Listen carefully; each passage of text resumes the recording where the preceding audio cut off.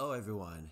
There's one object in the Babylon 5 universe that's shrouded in mystery, and that is the Triluminary. The Triluminary is a triangle object that the Great Council used for religious significance.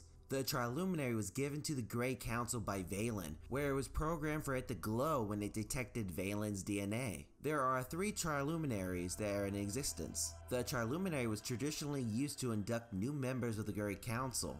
Interesting fact, if you never watched Babylon 5 in the beginning, there's a scene where Delenn was being inducted into the Great Council and the Triluminary glowed during the ceremony, which means Delenn is one of Valen's descendants, or Sinclair's descendants. Sorry for the spoilers, but if you haven't seen the part where Sinclair transformed into Valen, then you should probably get back to watching Babylon 5, because there's going to be a lot of spoilers in this video. At the end of Season 1 of Babylon 5, we find out that the Triluminary has the capability of putting an individual into stasis and then transforming them. My theory is that it can only transform an individual into a full Minbari, a human, or into some kind of human-Minbari hybrid. The question is, do you have to be Valen or one of his descendants for the Triluminary to transform you? My answer would be yes. The Triluminary only activates once it encounters Valen's DNA. The Triluminary was the only reason why the humans were not destroyed by the Minbari. At the Battle of the Line, Jeffrey Sinclair was in the Star Fury fighter and was captured.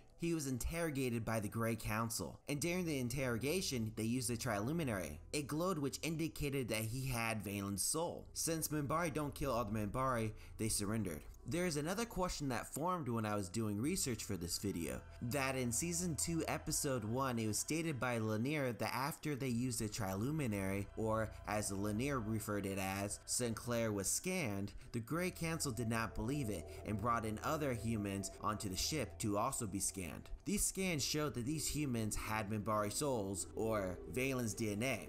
One thing we must remember is when Lanier mentioned that Minbari thought Minbari souls were being reborn into humans, that they did not know that the Triluminary only glowed when it traced Valen's DNA. This brought up so many questions. Why did the Triluminary glow for these humans? And how is it possible for these humans to have Valen's DNA? I came up with 2 possible conclusions. First, when they were writing Babylon 5 in the beginning, did they forget that in Season 2 they mentioned that other humans were scanned? Also, the Triluminary was only supposed to glow when it came into contact with Valen's DNA. Or another possible conclusion is that the Triluminary glows if it traces any kind of Valen's DNA, and since most humans are related, it glows. The reason why the Triluminary does not glow for other Minbari is because it's only been 1,000 years since Valen has been around. And because Minbari have long lifespans and don't have many children, it only makes sense that there's only probably a few dozen Minbari that have Valen's DNA. What's your thoughts on this subject? Do you agree with me or not?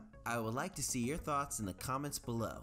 If you're curious to know more about if Babylon 5 is better than Babylon 4, please select the video on the right. If you enjoyed this video, please like and subscribe.